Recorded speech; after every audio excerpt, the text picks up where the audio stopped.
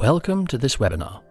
Due to the sensitive nature and content within these sessions, we would advise you undertake the training in a private space where you are unlikely to be interrupted. All contact numbers for the agencies mentioned within this webinar will be provided as a PDF file to download.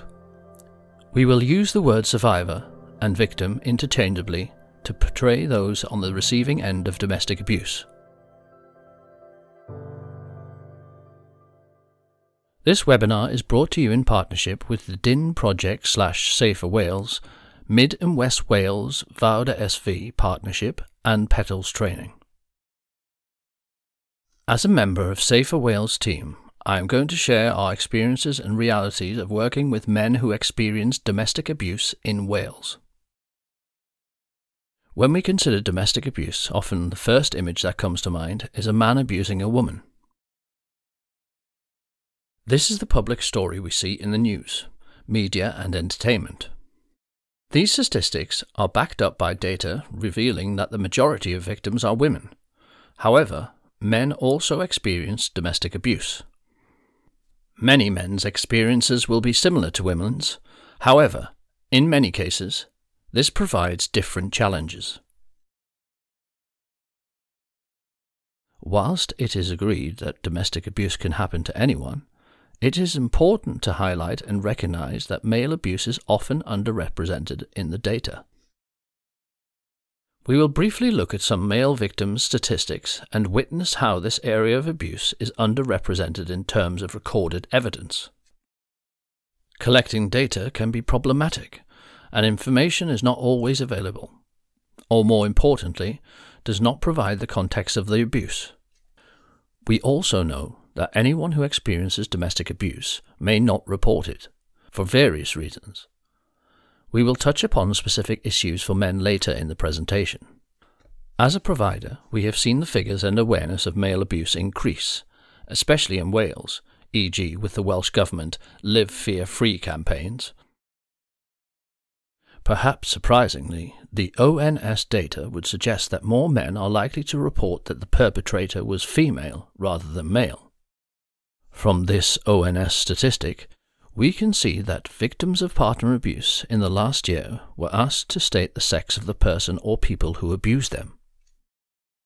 Male victims were more likely to report that the perpetrators were female than male, 61% compared with 1%. However, in our experience, our data does not support these statistics. Instead, our data indicates that more men experience violence from their male partners. It is clear from this conflicting data that we need more research into this area. Statistics are important as they help us to understand the magnitude and nature of the problem of domestic abuse in Wales. But more than that, our experience and case studies provide an important context. They tell us what the statistics can't, about the day-to-day reality of a man living with domestic abuse. We are now going to look at the potential signs and symptoms of men who are experiencing domestic abuse. We see many signs and symptoms which may help us identify a man who experiences domestic abuse. The following is not an exhaustive list, but reveals some of the signs we may see. These are not in any order of importance, but merely offer a snapshot. For example, many men will often become depressed and lose motivation. We have many men we remain in contact with who become very isolated, depressed, and lose motivation in life. For example, this will include going out, participating in work and social activities, etc. Encountering a man who is depressed does not, of course, mean he is a victim of domestic abuse, but it can be a small indication. In our experience, many will not recognize that they are experiencing abuse.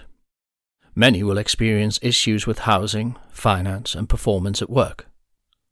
We may also identify changes in behavior, which may include becoming less confident, increased drinking, and substance misuse. Often the signs are subtle. For example, we hear of men needing to seek permission for every decision they make. Threatened with violence. The gendered nature of domestic violence means that women and men have different safety and support needs. This slide represents domestic abuse in a same-sex relationship. From our experience, we are more likely to hear about physical violence or threat of violence in this relationship.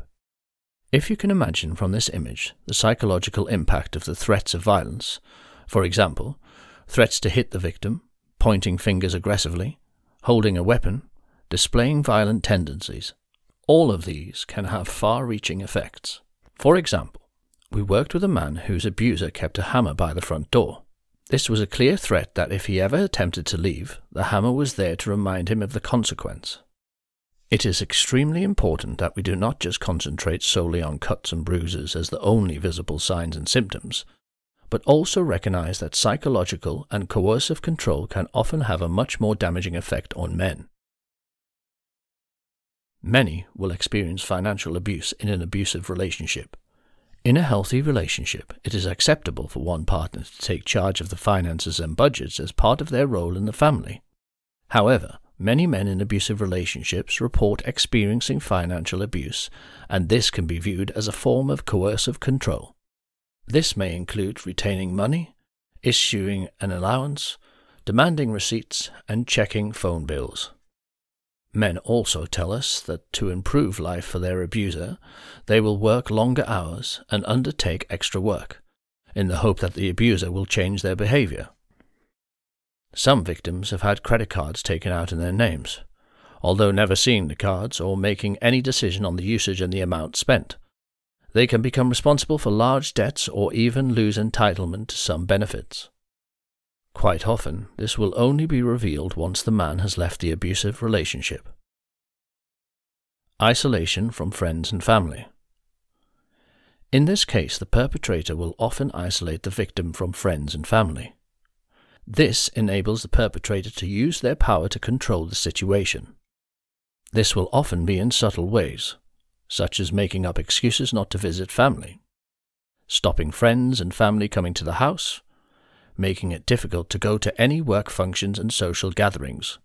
We must also be aware of the stereotyping and language we often hear in these situations, which include, "he's under the thumb," or "he is now settled down." Using children as part of the abuse. Many perpetrators will use children against the victim. This will include statements such as, "If you leave, you will never see the children again," or "If you leave, I will tell everybody you are a bad person, father." This is a difficult dilemma for a male trying to leave the relationship. Often overlooked is the fact that many men still love their partner and will want to stay and protect the children. Within the Safer Wales/DIN project, we offer support and legal advice to men who have access issues with their children post-separation. Many men will lose their independence. This is best explained when men are unable to make decisions. This may include socializing with family members or friends, how money is spent, and decisions regarding their children. They can no longer perform everyday tasks, as the perpetrator takes control. An example could be how decisions are made on how to spend a weekend as a family, where the victim has no say in how this is going to happen. Whilst this may happen in a normal household in the absence of abuse, it is still relevant to a person who has no autonomy to make simple decisions. For example, one male we encountered had many issues in his relationship, which included excessive drinking and financial difficulties. Against his will, his abusive partner coerced him into spending his benefits on alcohol and undermined his ability to make decisions for himself. Our work indicates that the majority of men over the age of 60 may, for various reasons, be more likely to suffer in silence. The oldest male we worked with was over 90 years old. They may have been in a relationship for a long time and do not want to leave. This could also include the impact on children, grandchildren, and the fear of being alone. In our experience, many cultural issues and societal expectations will come into play. For example, men do not ask for help/support, and quite often that makes it much more difficult to leave. We have worked with men who will flee their abuser, but find themselves in an alien environment they never anticipated. We worked with an older male who had to flee his abusive partner and access emergency accommodation, which he found very difficult and emotional. How do we encourage men to disclose? This is the important reason for us being here today. We want to encourage men to disclose domestic abuse. There are many ways we can do this, and we hope presentations such as this will help highlight the issues around abuse. It is important we create networks, whether they be social, work, colleagues, agencies, family, to encourage men to disclose abuse. Many men will often tell us, "I wish I'd known about the project. I wish I had known that there was help out there, and more importantly, I wish somebody had asked me." For many men, there were several missed opportunities to ask the relevant question. This can be achieved in several ways with questions such as, "Is everything okay at home? Are you safe in your relationship?" In Wales, you may also be aware of the 2015 Ask and Act policy, and how we can learn from this approach of not only asking, but acting. We can also help create space for victims, which includes seeing or speaking with them alone. This is all the more important if the perpetrator is with them. The workplace can be a suitable environment to support male victims. You might notice a change in behavior in a colleague. You could mention your concerns to a supervisor and check your workplace domestic abuse policies, and/or contact any of the agencies listed in the presentation. We have posters and leaflets available, which can be displayed in your workplaces and shared on social media and websites. We also display our leaflets in male toilets. We are keen to spread the word that advice and support is available. We find that men will eventually find their way to support, and many have found our service through internet searches. We would encourage providers, especially police, housing, health and well-being services, to ask the question, as many men are more likely to present to you before they access domestic abuse services. We can help you with this. There are many barriers to accessing support for men. Firstly, we need men to understand and accept that they are experiencing domestic abuse. This is probably the biggest obstacle for men in general. This can often be masked by depression and the feeling that something's not right in my life.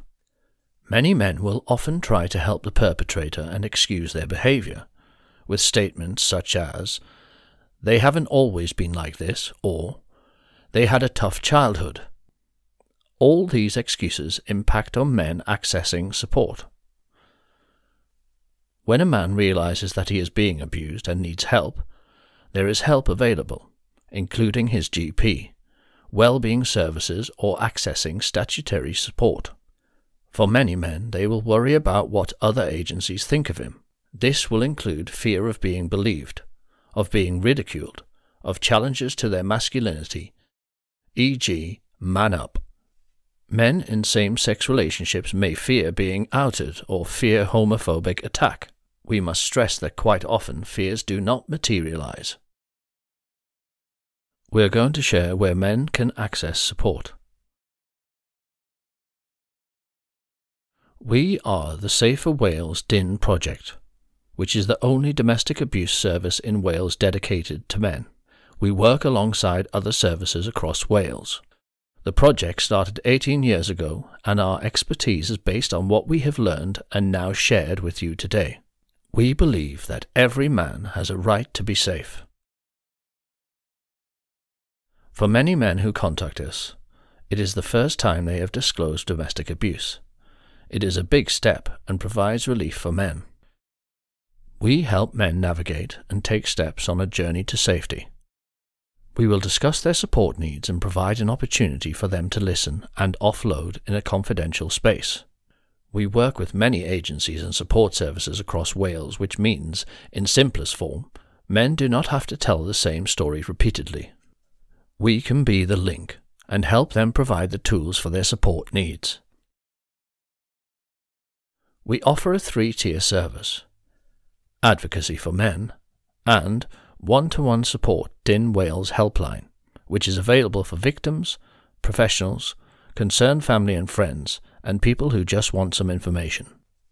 We deliver training and awareness across Wales, and awareness such as this, and occasionally engage with media articles to raise awareness of men's needs. We are funded by the Welsh Government and regularly provide our expertise for service user engagement and policies. This is one of our survivor stories. Names and identity have been anonymised. This man engaged with the project and is still in contact with us several years after the abuse. We are going to call this man David. Since the early 1990s, David knew something was wrong when the first incident occurred. When he left a social gathering with his wife, she was angry with him and asked him to get out of the car. David did this, and she attempted to run him over. David forgave her and made excuses for her behavior. At this point, David had no idea he was experiencing domestic abuse. He had already normalized the behavior. David was a serving police officer and eventually attempted to leave the relationship many times. He eventually left until his daughter convinced him to return home. When he did return home, his brother and sister witnessed the physical abuse and had to intervene. David was controlled by his wife. He was not allowed a mobile phone, and his independency and agency was taken away from him. This included not being allowed his own money, having to provide receipts to prove how much he had spent, and she would always ask for the change. David was also isolated from his friends and family. As a social person, David would often be asked to attend social events, but would not be allowed to go out. David would make up excuses until the invitations eventually stopped. It all came to a head when his wife had again physically attacked him. He took some money from the cupboard, and when his wife went inside, he left the property, with just the clothes he was wearing. When he left, his wife reported him as a missing person, and the police eventually found him to check that he was safe. The police did not disclose his whereabouts at this stage. David still did not fully recognize that he was a victim of domestic abuse. David spoke with a former colleague and told him what had happened, and immediately his colleague recognized this was domestic abuse and instantly searched for support services in Wales. They discovered the DIN project, and David called my colleague and visited our office to receive support from us. At this time, David was in temporary accommodation and felt very insecure. He was also worried about being an ex-police officer, as that could cause tension with the other tenants. David did eventually stay with friends and family and arranged to meet up with his children, who to this day have been his support network. David is still in touch with the project and is now interested in volunteering for the project. David would like other men to speak out and is hoping his experience can help others to follow suit and access support. David is now in a much better place, with people commenting on how much younger and healthier he looks. We also work with the Live Fear Free helpline, providing training for the team to support male victims. We jointly work together on cases. We are not a 24-hour helpline, but Live Fear Free provide this facility. In an emergency of 999 applies. In the next slides are a number of agencies we work jointly with, on subjects including housing and safety planning. We would recommend you keep these details. See attached PDF file. Several other agencies that we work with. Here you can see the sector working together for the same common goal, to make people safe. We have several services in the area to provide interventions for those who are displaying abusive behavior. At times, being a men's project means we do signpost men to these services if they are concerned about their behavior.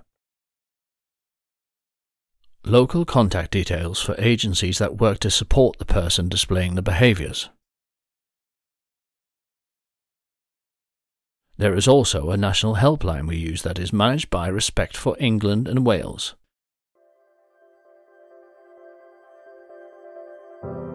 Contact details for all agencies within this presentation can be found within the PDF document attached. please feel free to contact any of the agencies for support and advice on how to help others. We are continually striving to improve awareness of these topics. We thank you for your time today.